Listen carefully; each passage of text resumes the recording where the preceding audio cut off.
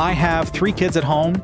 We all have devices. My wife, myself. I've got a phone in my pocket at all times, except at night when I need to charge it. My kids each have, you know, we have a variety of phones that the kids share for video games and for chatting and things like that. So there's always stuff hanging out of wall outlets. Oh my! We've got a wall wart with a cable and people fighting over, hey, he's using my charger, and always. It's just the way it is. So Jeff, you talked about a couple weeks ago how you've come up with a solution for kind of centralizing your charging station, and it really made me think. And I started looking, and I found a pretty fantastic device that that I think you're going to show us today. The G-Cord. Yeah. So I mean, you're right. I do have another device. It's not the G-Cord. I bought it around Christmas time. Yeah. And it is a 6-bank docking station that allows the kids to place their phones. But we have, again, 3 kids, but between them, they have their old phones and their new phones. Right. Yeah. They don't want to give up the old phones because, well, my Minecraft files are on that old phone. Yeah. So all in all, I think there's like 6 phones and 2 tablets, and and it's like there's same deal, chargers everywhere, and then one goes missing. And I'm like, this is ridiculous. But we also had the issue of they were sneaking them at night. And we're like, we need a centralized location where it's like, I know where they all are. So we got this charging port, and they all just sit there.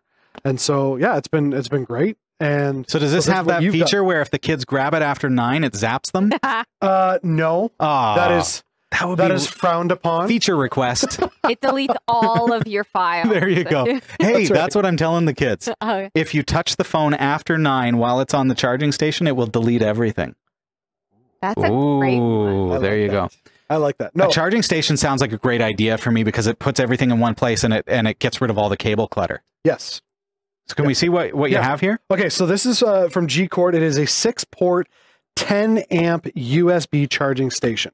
Now, I will say right off the hop, what caught me off guard from the box is at the side it says quad USB. Like, but it's 6-port. Okay. Why is it quad USB? It's because you've got different types of USB. So there is there's 3-piece 8-pin, there's 2-piece micro USB, and then 1 Type-C. Interestingly enough. So my phone is Type-C, but mine is the only one that's Type-C within our household. Everything else is USB micro.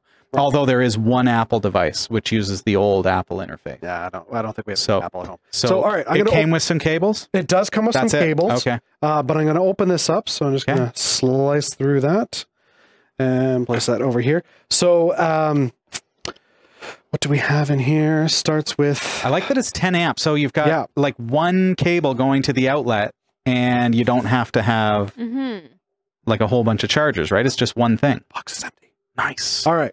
So it is a 6-port or 6 channel. So, all right, to start with, here's your various cables. Yeah. And okay. So these are, so it came with little short, like 1 foot cables.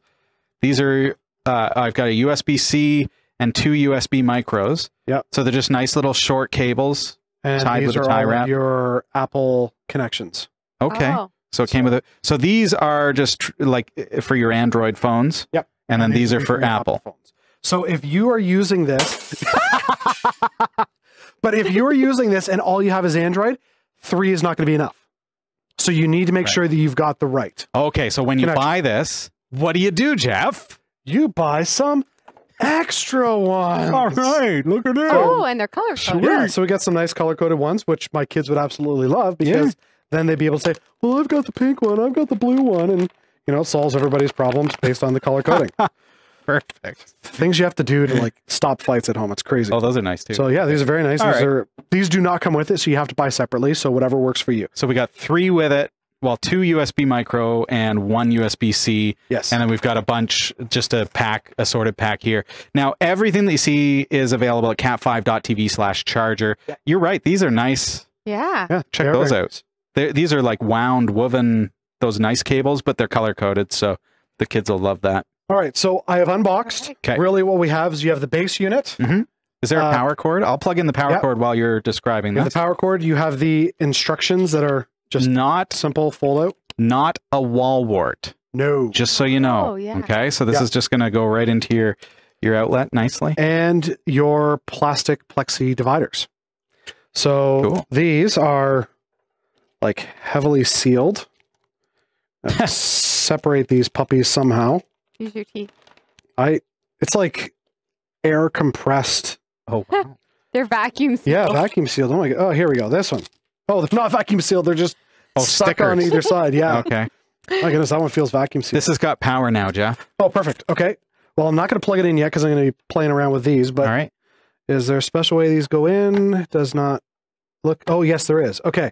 So you can't really see it, but there's little notches here, which prevents you from putting this in backwards. So if I do that, it's not going in because there's little nobules there. Is that a nobules? Then it clicks in. Perfect. So walk them out. All right, grab another one. Do you want me to help? Yeah, I can help. Yeah, sure. Here, do you want to? Yeah. You do that. All right. This takes 3, folks. It's teamwork. This is crazy. How many? Invite some friends over. How many techies does it take to put dividers on a cell phone charging station? Yeah. Thank you. All right. Okay, so we can get 2 phones in there. Look at this team action. So much faster. 4. I'm so competitive. I'm like, see, so exactly. I win. Okay. See, so, give me another one. Like here, this is the one I struggled with. Okay. All right. Getting these suckers in there. I feel like if you're the person who changes the garbage at home and then you need to open the bag, the new bag that's all stuck together, you know the trick. All right. Last one's going in. Okay. There we go. All right. USB-C. It has been assembled. Okay. Okay. So right away, what I can see on it, you have your physical switch button for power. Yeah. Your connectors are all on one side. Interestingly enough. So the unit I have at home, the connectors are on either side. So I've got 3 and 3. Oh. What I like about that is it prevents all the cords from jumbling up on one side. Right. This one, they're all on one side. So your device is going to have to sit, because it's a short cable, with the charging port going that way. So depending on any case you have on your phone or anything like that, it may cause problems. But just for plugging it in, oops, of course. It's USB. You got to do it 3 different ways. That's right. Yeah. Yeah. So, but it just sticks in quite simply. All right. Let's find the one for... This is pretty simple tech, folks, but it really... I did a USB-C for my phone. Oh, perfect. Okay. It's already connected to my phone because I thought, hey, we can actually try, like, see if it explodes or if it charges. It's going to do one of those 2 things. Yeah, those are the only 2 options. You're going to learn one day the way to plug it in. I know. So that you only have to do it once. But I haven't. So, okay. So that is plugged in. The charge or the actual power cable connects here to the side. I do like that it's just a single power cord and then just a couple of... Oh, is it charging right now? Yeah. It is... Did it come on? Yeah, it did. It is charging. So I've powered it on. Yeah. You can see that. Oh, no, it was off. Now it's on because the blue light's kicked on. Oh, neat.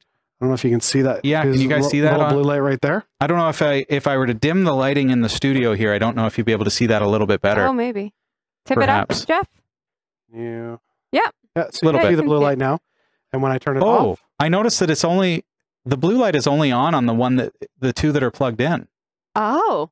Oh, look at that. Look at you, you observant fella. So yeah, okay, so you've got the power and then the one that is plugged in. So let's plug in more and see what happens. So let's plug everything in. The connector. Got your phone? Where's your phone? I can get my phone. What are you looking for? C? Yeah. I only have one C. All right. You got to buy the right cables, folks. But there's one that came Find with the right? one. Well, I'm using it on my phone. But where's these threaded ones? Those are all C. USB micro. Oh, okay. So you didn't get a diversified pack. Okay, fine. All right. Well, let's test it this way. If I move the connector to another port. Yeah. Yes, it lights up the one that's charging. Look at that. Cool. Look at that. So we actually see the blue lights up. Oh. USB-C as well? Yeah, USB-C. Sorry, Sasha. What? Okay, so it is in there. It is charging. This one has, I believe, built-in surge protection and stuff like that. Like that's one of the concerns that you have. So it has built-in surge protection. It also has intelligent charging with overvoltage, overcharge, and overcurrent protection. Nice. Mine does not have that. And truthfully, when I was looking for a banking station, that wasn't something I was thinking of. I just wanted the ability to have all the phones. Power ports. Yeah, exactly. So that's a very nice feature. And it is 10 amp, 50 watt total power. What I don't see, though, is fast charge. I don't see that either. And it's a good comment because that's one of the questions we're going to get. So, yeah, no, it looks like it's just straight, like just regular charge power. Yep. Now, this particular one. Now, I'm sure those exist, but I mean, we're talking about charging 6 devices simultaneously, which is pretty impressive. It's pretty good from a single power. I also like the stability of this one, Jeff. It's very solid, doesn't move. Now, one thing I noticed about the one that I had at home, for the life of me, I can't think of the model or the brand that it is. There's a lot out there. Like, just, there's tons. Yeah. Search for them. But what I wanted to check with yours is the gap between the placement spots. So my phone has a bit of a dip on the back. Right. Where it's a bit thicker. Yeah, it is thicker. And so your phone sits quite nicely. It's leaned back. When I put mine in, because of that, it sits up. Pretty much. Okay. Does that now does that matter? Can go forward. That bothersome? Well, what it does create a problem is if you're trying to organize all your devices succinctly, it doesn't work as well if one of them's falling forward. It bounces them all around, especially if you color code your phones when you put them in the charger. No, but for the one I have at home, I have to do it in a certain order because of the different case sizes. Otherwise, one goes forward, they all fall. Oh, okay. If you've got a tablet, it knocks them out. So okay. Be aware of that. Like, so there's all these things that you wouldn't even think about. Yeah. Exactly. Because of the gap. I mean, that's finger width. That's it. Right. So it's not like it's a big gap. If you have a tablet, your tablet's going to sit fairly pretty high snug. up. Yeah. So be aware of that. But otherwise, that's a nice little yeah. Okay, this sucker's small. Any guesses? Any guesses? iPod first generation. Nice. Sweet. Crazy. Yeah. It doesn't even have, like when they came with the full touchscreen, but that fits quite nicely. But yeah, I mean, if you have a tablet or something, it's going to sit a little bit higher, and you could see like mine is back on an angle now because that little knob is not there. But if you had a tablet with a thicker case, it's going to sit straight up. There's no give. And the chance with that is if you accidentally bump it, you could potentially break the plastic. So just be aware. Oh, yeah? Like, yeah, I guess. But I mean, you're going to find a safe place to put this kind of device. Yeah. Plain and simple. So, but it keeps it in a centralized location and allows you, especially if you have multiple devices at your home, to organize everything. You have all your phones there. You know, maybe you've got young kids and it's like, get off the phone. That's your spot where you go, this is the phone charging sport. Yeah, It's not in the rooms at night. It's a central location. You know where every phone is, and it's like, oh, you didn't plug it in. It's not there. This is kind of what I'm thinking. Like, if this works as a great charger, which it looks like it's fantastic for this, as a parent, I'm going to hide every other charger in the house. Yes. And it's just stick it to here. Okay, when your phone's dead, put it on the charger. I know. The charger. Because we've updated to one of, something like this at home. Yeah. I have so many wall connectors now. Like, what am I doing with all this? You need more Raspberry Pis. That's exactly what I need. Yeah. Yeah. So, yeah. Oh, that's great. Thanks, Jeff. It comes with a 1-year limited warranty, which is kind of nice. Normal wear and tear. Seals, abuse, misuse not covered, damage. Trying to see if there's anything else that's important to mention from the instructions. I'm not seeing it. I like that it has the surge protection and everything else because your wall wart, how many times have you just plugged your phone into the wall? Well, exactly. And what happens if there's a power surge or something? So that's kind of a bonus as well. Yep. Nice. So yeah, that's it. It is the G-Cord 6-port 10 amp USB charging station, specifically the black color. There you go. So go to cat5.tv/charger if you're interested in that particular one, or of course follow that link and then you can find various alternatives as well. Amazon's kind of cool that way. You'll see some of the other options that are similar but different. If you need quick charge, then I guess that would be really the deciding factor. This one does feel like it's really quite sturdy. Yeah. And I say that it really does. It feels sturdy. It feels really good. I didn't even notice it. It's got rubber grip pads in there. Yeah, I felt that when I put my phone in. Which is kind of nice. Holds the phone in place. So that's okay.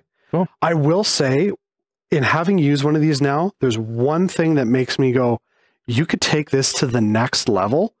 That zapping feature. Well, the zapping feature would be amazing. Cordless. Well, actually, cordless would be kind of cool if these had cordless charging plates. But no, to allow one USB, that does data sync for a computer. So all 6 would be plugged in. You plug it into your computer, and it allows. So you want it to be a hub as well? How cool would that be? Powered hub. Yes, that would be a nice feature.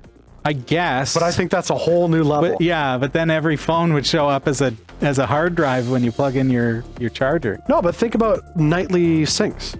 Like you got all your family's phones. Back up your family phones? Yeah, that would be a neat feature, I guess. That'd be kind of cool. I don't know if any of the devices do it, but I mean, now that I've used one of these, I'm like, that would be a cool feature to have. Yeah. Next level. Yeah.